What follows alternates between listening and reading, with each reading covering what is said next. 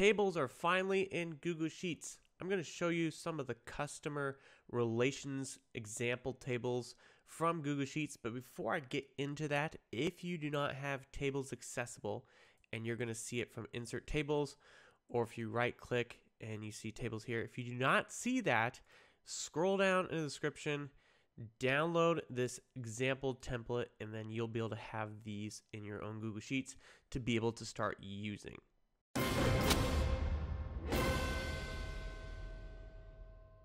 All right, let's jump right in. So Google currently has two example templates for customer relations. The first is called customer contacts, and that table looks like this.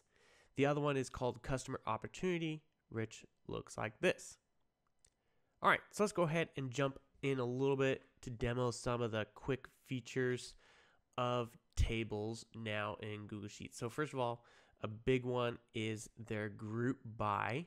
And there's two ways to do this. One is you can go into the column, click this, and then do group by column.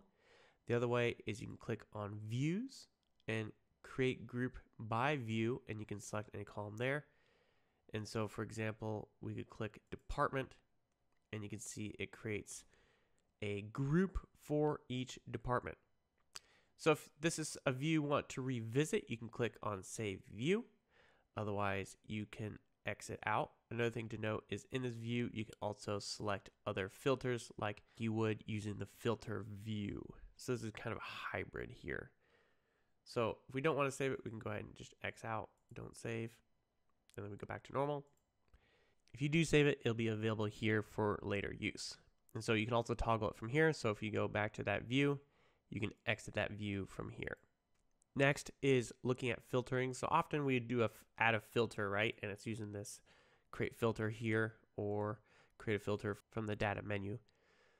Now the way it works in tables is you have to click here and then click filter column.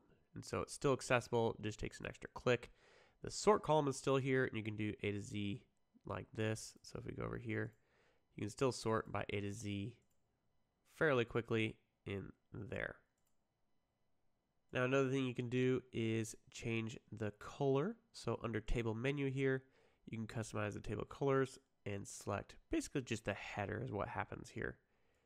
So you can select whatever color there. One thing I do want to note is you can do a manual color on this. So for example, you can just do whatever color you like here. However, now if you try to customize these table colors, it won't override this. And so if you happen to do this and you want to reset it, just select that header row and then click on reset.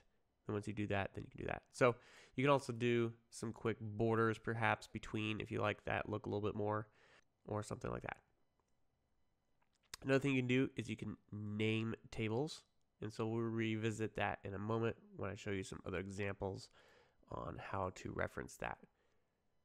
So inserting rows or columns. So you can insert columns or rows like normal. You can delete them.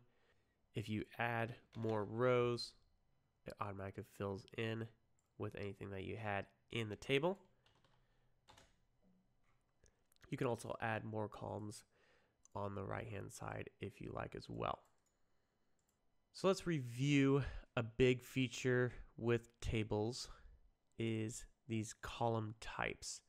And so you can set a column type now, and it's going to ask and default to that input. So you can go from anything from numbers with number % currency, you can do text, you can do dates, date, time, or time, drop downs like normal, checkboxes, you can use smart chips, of course, or you can do none. And then of course they have these placeholders, and this is just a sample data that's a place filler until you put some data in there. So once you put in your own data, the placeholder is gone. If you delete it, the placeholder is back. Okay, so that's the quick basics in setting this up. If you want to delete a table, you can delete from here, or you can revert to unformatted data if you like. Otherwise, if you need to manually adjust the table range, you can do that here if it's not catching it for some reason. Other than that, let me show you how to reference some data. So I put in some sample data here with some estimated values and probabilities from the opportunities. And then over here, I just built a quick display to show you how to reference this. And so what you use is the table name. And so in the table name, you can rename it here and whatever you want to call it. And so this is the default they had here. One thing to note is you cannot do spaces, so it's a little bit like name ranges in that way. So once you name a table, it's accessible via any formula. So if we do sum and we start typing that cust op, you can see all those column names are available in that as well. And so now, just like name ranges, you can do a sum on a column just by typing the name of the table and then the name of the column inside of these brackets.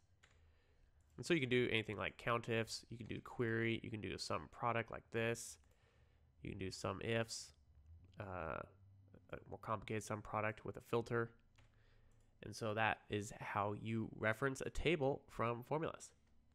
Alright guys, that is it for this video. Make sure to check out my other videos for the other templates that Google has to get an idea of how you can best use tables for your project moving forward.